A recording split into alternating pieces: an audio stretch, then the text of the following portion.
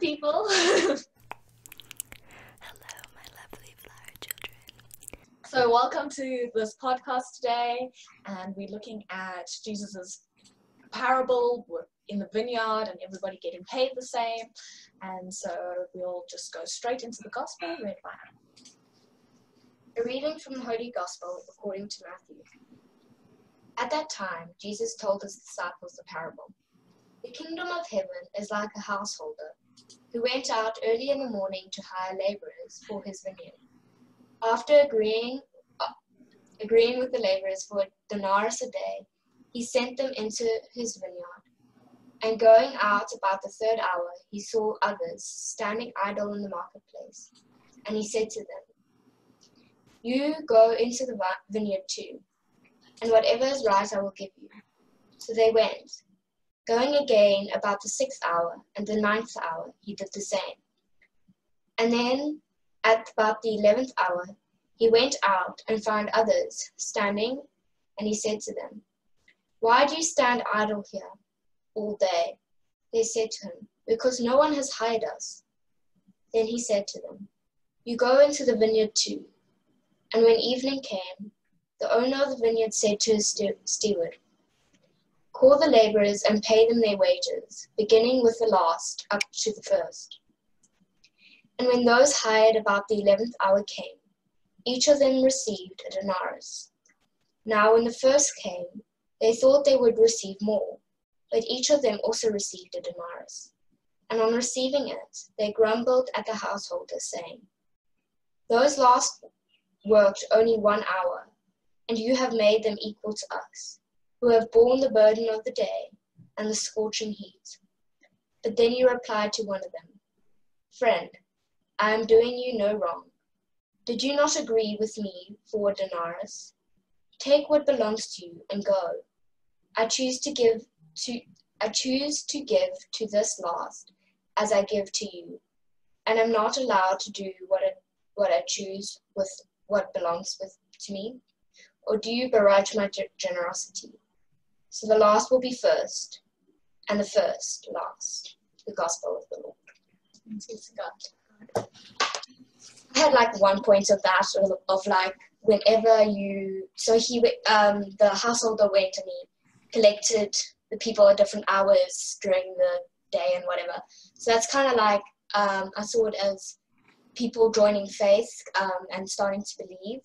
So no matter when you start to believe in God and when your eyes are open, God loves you the same, even if you haven't known him for as long as others have.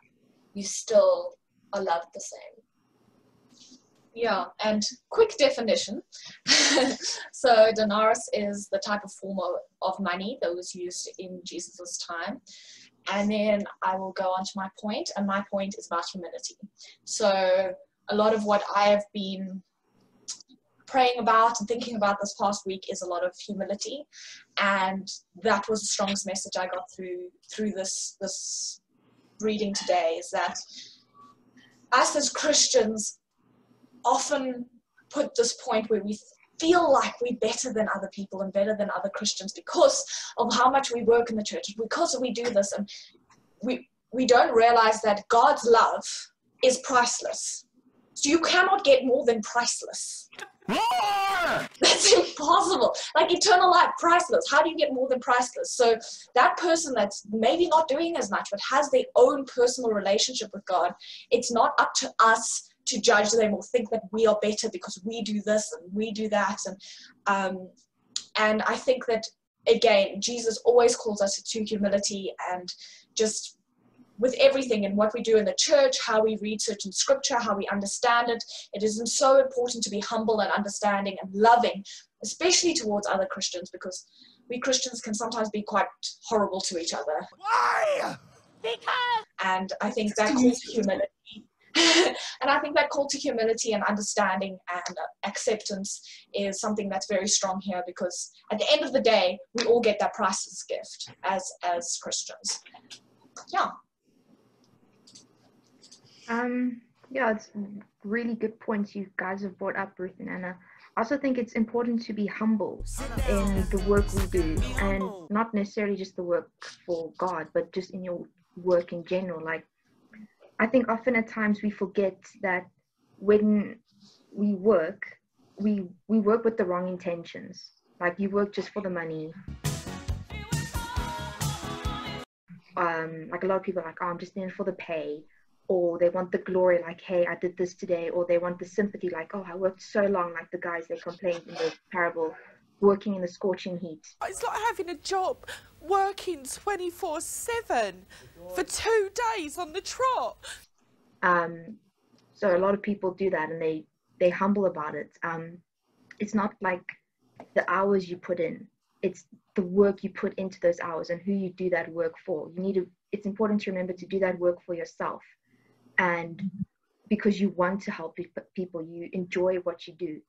And it's like doing the work for God. It's important that you do that work for Him, not to be praised in what you do, to be like, okay, here's this person, I'm going to help them. I'm not going to expect them to pay me back. I'm not going to expect people to praise me for helping them. You need to do it with being humble and with humility, and just, the full pay after that will be that you've helped someone and knowing that you've done the right thing. It's the best pay, better than 1,000 denarii or $1 million. The best pay is knowing that you've done something, you fulfilled your happiness, and you fulfilled the happiness of someone else. So I think that's also very important to remember. Yeah, and I think there's so many different interpretations of this, and there's so many different things that you can get from this. And what I got from this was that the biggest message was that everyone gets the same. Everyone gets the same reward, and everyone has the same opportunity as well. So the householder keeps on going back into the market, and he goes back and he asks people, he's asking, why are you standing here idle?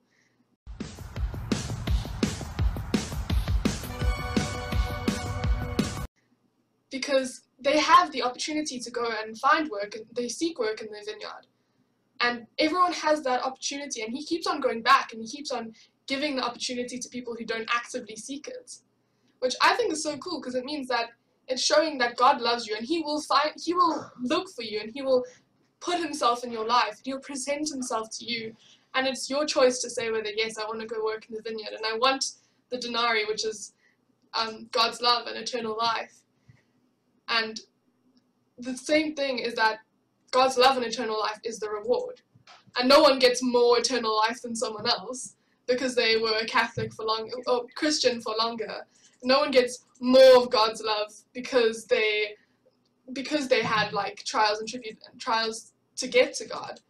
So people who've been Christians their whole life are equal to people who've recently found God. But what God is saying to us is that despite what we may think about other people's relationship with God, all of them are equal.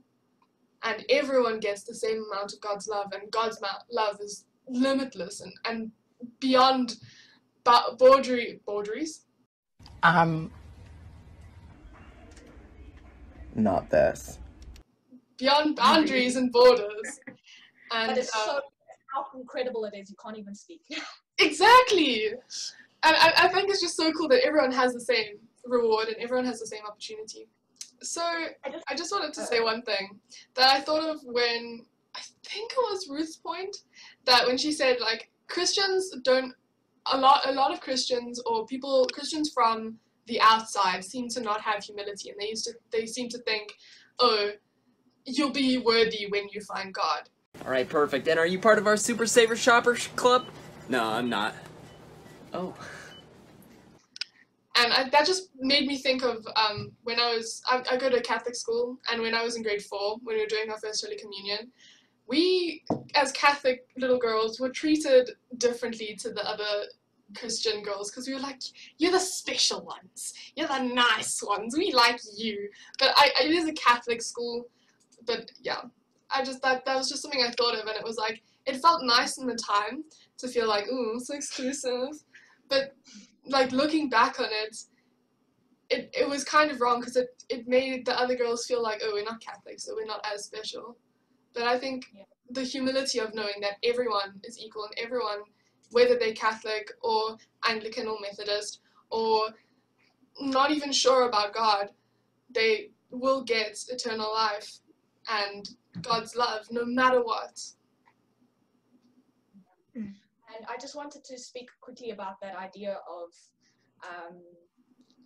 somebody help me out if I can't quite remember. It was the idea of, oh, my justice and my rules are not of this world. I do not have the same thoughts as you.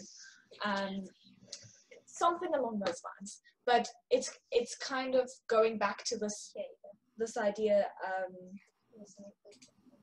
My thoughts are not your thoughts, and my ways are not your ways. Yes, my thoughts are not your thoughts. There, that perfect. And it goes back to this idea as when we turn and we think, oh, okay, we are these Christians, we do all of these things, and we have this idea of this justice, and we are doing great things. We. And so on. You just have to remember that how we interpret things, and how we understand things, and how we have our faith journey is not how God sees things.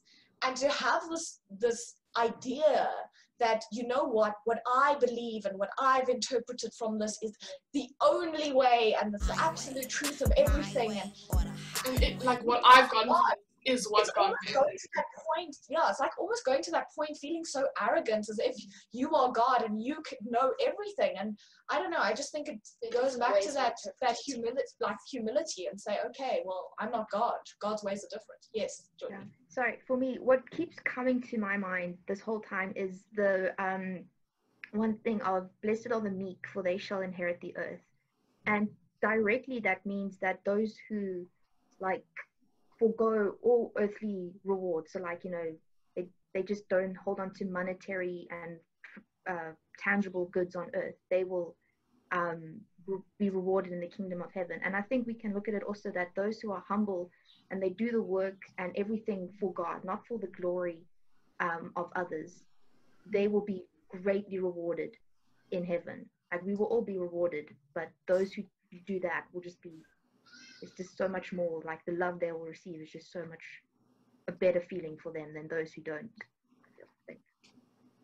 And I think on that, it just makes me think that it doesn't mean that you should always think that your work is bad or that what you're doing is not good enough. I think you're allowed to have that pride and that feeling satisfied that you've worked to your best. But you shouldn't go and lord that over people and be like, pathetic, you didn't volunteer at the dog shelter for 18,000 hours this month? Disgusting. Like, you should just be proud and satisfied in yourself that you work to your best and you are doing what you can to serve the Lord. And also just always giving back, always doing something for the church. That gives such a reward within itself. And we are lucky to the fact that we found a relationship with God early on in our lives, because then it means that our lives, no matter how crazy they're going to be, there's always that little bit of comfort. There's always that steady rock place that holds us. And that's the reward, to be able to go with life and be a little bit less anxious and a little bit more focused and a little more at peace. And that's the reward you receive on earth. And yes, then maybe eternal life might be different and the person who comes later, but they've had to go through so much of life without God. And so the people who've gone through that, and that's not they're better, but it just means that for you and your life journey, it's helped you. And in that sense, I suppose it's almost like it's just been a little bit of an extra add-on to know God. Yeah, and something that gives even more comfort is knowing that no matter what, no matter who or what tries, no one can take God away from you.